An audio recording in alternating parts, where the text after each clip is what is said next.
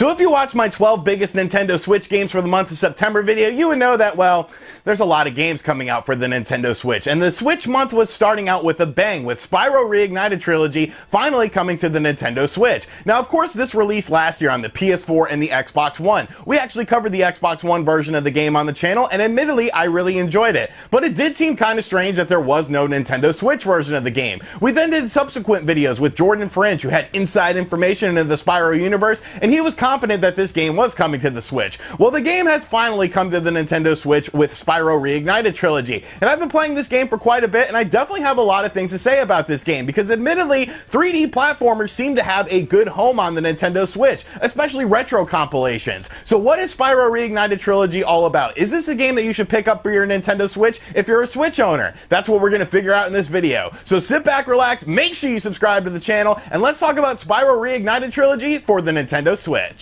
Hey, RGT85. Hey, Sean. Oh my God, it's Stevie Richards!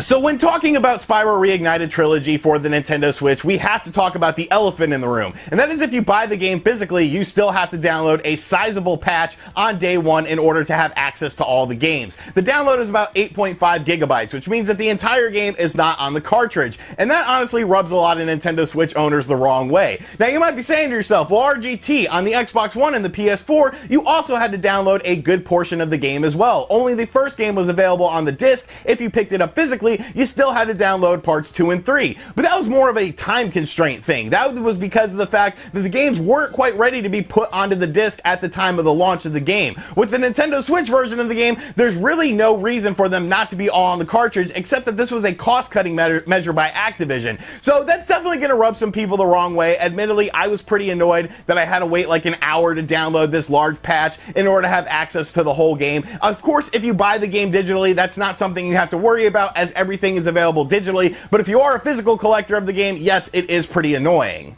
Now, Spyro Reignited Trilogy is, of course, 3 Spyro games all available in one package. You get the original Spyro, you get Spyro 2, and you get Spyro 3. Now, growing up, I never really played Spyro 2 or Spyro 3. Spyro 1 was the main game that I have nostalgia for, because me and my buddy used to go to the rental store. We would rent this game over and over again because he had a PlayStation 1, and we had a lot of fun playing this game. So, admittedly, I'm not too familiar with Spyro 2 and Spyro 3. For this video, I did dabble in both of those games, and basically, they're just a bit of an evolution of the original Spyro formula. Spyro 2 adds in more mechanics for Spyro to do in terms of gameplay, and Spyro 3 actually gets pretty crazy. There's different characters you can play as that play very differently than Spyro. There's skateboarding in the game. I don't know, it kind of went off the rails, I feel, with Spyro 3 when it comes to the gameplay of the game, because they tried to just do so much when they really should have just stuck with the core gameplay mechanics. But really, most of this video is going to be talking about Spyro 1. I did just want to briefly touch on Spyro 2 and Spyro 3 though. So basically, if you've never played a Spyro game, it is a 3D collectathon. These were very big on the PlayStation 1. Of course, the series veered off course,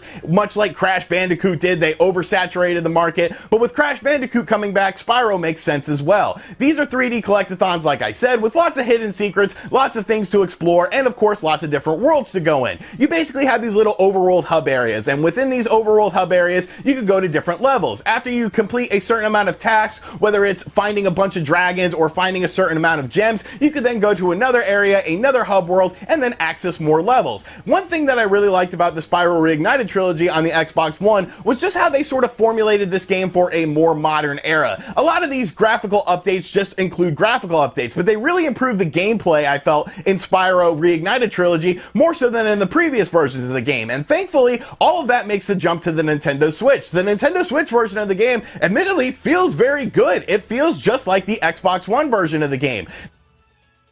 One thing you have to talk about when talking about the Spyro Reignited Trilogy, though, is of course the graphics in the game, because I thought this game looked absolutely gorgeous on the Xbox One. It was fantastic. The worlds were very detailed. Spyro himself looked great. All of the enemies were great as well. And thankfully, most of the transition made the jump to the Nintendo Switch version of the game. I don't think it quite looks as good as the Xbox One version of the game, but I definitely think it's an accurate representation of the Spyro Reignited Trilogy on the other platforms on the Nintendo Switch. One thing I did notice, though, is that that the game defaults when you're playing in TV mode to a motion blur mode. And when you're running around, you get a motion blur. Honestly, I think this looks pretty crappy. That's just my personal opinion. You can turn it off, and once I turned it off, I thought the game actually looked better. Obviously, that will be varying from person to person, but that was just one thing I definitely noticed when playing Spyro, is that I wanted to play with the motion blur off because I felt like it made the game actually look better.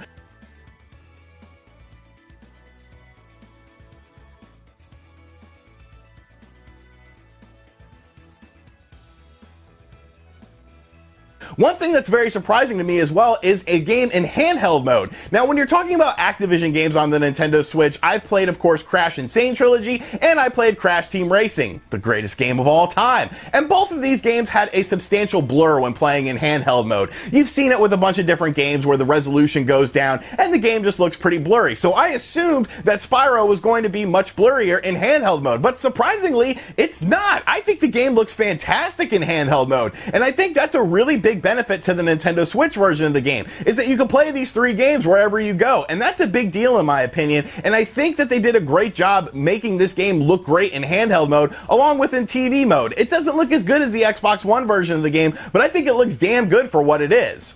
Now, in these 3 Spyro games, like I said, they are collectathon style games. You're constantly collecting different things in order to access more areas and get deeper into the game. Of course, Spyro has some different tricks up his sleeve. In the first game, he could roll around, he could breathe fire, and he could run into characters in order to knock them down, and you sort of have to figure out which characters you need to charge into, which characters you need to breathe with fire, and which characters you should maybe just avoid and go about your way. Like I said, in 2 and 3, they add in some more mechanics. There's a lot more different things going on. Spyro can swim in Spyro 2. Spyro can ride a skateboard and play as different characters in Spyro 3. So the gameplay continually evolves. And that's one nice thing about the game, is that even though they're sequels to the main Spyro game, I feel like they did enough things to differentiate it from the main game. Does that make the games better? I think it just comes down to personal preference. For me personally, Spyro 1 is the best game in this collection, and maybe that's a bit of nostalgia, or maybe it's because of the fact that I enjoy the more simplistic nature of this game as far as the 3D platformer is concerned. Most of the best 3D platformers that I really enjoyed are games that you pretty much have everything at your disposal right at the start of the game. It's just about the levels, it's about the different enemies you come across. I don't need things like different characters to play as that feel very different from the mainline character. I don't need things like skateboarding in my 3D collectathon games. I think the first Spyro game is definitely the best in the series, but really, it just sort of comes down to personal preference. I'm sure there are a lot of people that prefer the gameplay enhancements of Spyro 2, or maybe even the crazy stuff of Spyro 3 more so than the original Spyro game.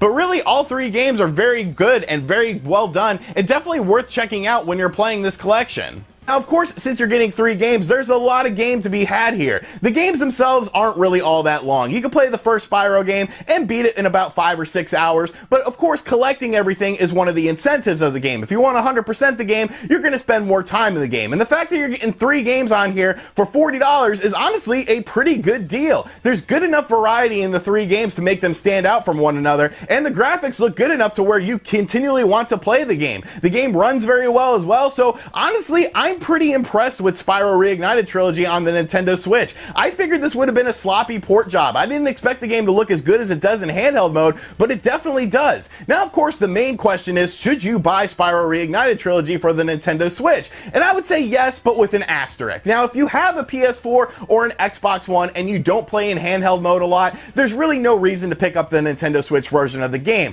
Of course, you could pick up the Xbox One and the PS4 version of the game for a much cheaper price. This game has been available for a year. It constantly goes on sale on places like Amazon and GameStop, so you can get the game for cheaper. But if you're only a Nintendo Switch owner, I think it's a good pickup. It's $40, you're getting 3 games, the games themselves look good, and the games themselves are still fun. They did enough things to make them feel modern while still keeping the retro feel to the game, where you still feel like you're in a 3D collectathon, but it's still fun. The controls are very precise, the graphics are definitely upgraded, and I think they did a really solid job with the Nintendo Switch version of the game. Considering there's 3 games for $40, it's a real good value for your buck. Now, obviously, there's a lot of stuff coming out in the month of September, but don't sleep on the Spyro Reignited Trilogy. If you're a fan of classic 3D platformers, or you have some sort of nostalgia for the original Spyro games, it's definitely a game worth checking out, and I'm pleasantly surprised with just how good the Nintendo Switch version of the game ended up being. So those are my thoughts on the Spyro Reignited Trilogy for the Nintendo Switch. Do you plan on picking up Spyro for the Switch? Is this something that's on your radar? Are you gonna wait for a price drop? Is the physical version version of the game, not having the full game on the cartridge, turning you off, or are you just going to buy it digitally? Let me know in the comments section down below, and as always guys, thank you for checking out this video.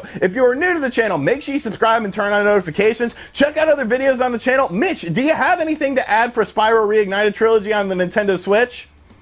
Oh, a little bit of the bubbly. Alright, so at some point in time, Mitch became Chris Jericho. That's fine with me. And as always, I will catch you guys on the next video. Later.